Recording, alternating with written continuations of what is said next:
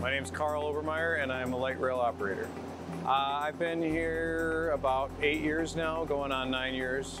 I've been with the company 12 years, going on 13. So enjoy getting people to and from where they're trying to go and being a part of a thriving metropolitan community. I've been on the bus side for about 4 years and I was ready for a change, learn some new skills. It's good for people that, have attention to detail. You have to be focused out there.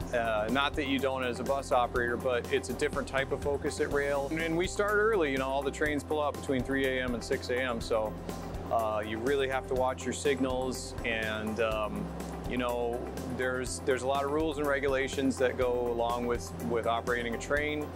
And you have to be aware of those, and you have to constantly be vigilant. Trains are very responsive, but they're large, heavy objects, and objects in motion tend to want to stay in motion, and so it does take time to stop them. So you have to give yourself enough space and time to react to whatever's happening out there. On the bus side, you have a lot more personal interaction with the customers, one-on-one. With light rail, you are locked in an operator's cab, so you don't have as much interaction with the customer. We are constantly listening to radios all day long to hear what's going on the line. You've got relationships with the supervisors, you've got relationships with your fellow operators, with the mechanics, with the cleaners of the trains, all of the people, the signals department, the communications department, the track department. These are all people that you're gonna see in your day-to-day. You rely on each other out there. Yeah, it kind of feels like a small town or a big family or whatever. We're a lot smaller than most of the bus garages as far as operators and numbers of people, but you get to know everybody really well. We have some really good instructors, and so there is a lot to learn. There's a lot of information thrown at you in the training.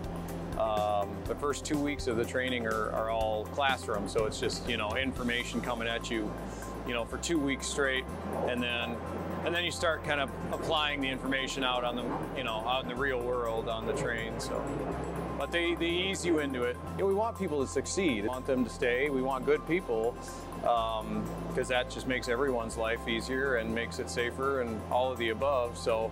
And then people enjoy their jobs better. It's not for everyone, no, first of all, but if you have an interest in it and think it's something that might be for you, I definitely would encourage people to check it out. I enjoy it, and I enjoy being a light rail operator, and when I'm in the train, I feel like I have a window office, So even though I'm not technically outside, I feel like I'm outside. I get to see the sunshine. I get to see the sights of the city. For me, I prefer that to sitting at a desk all day staring at a computer screen.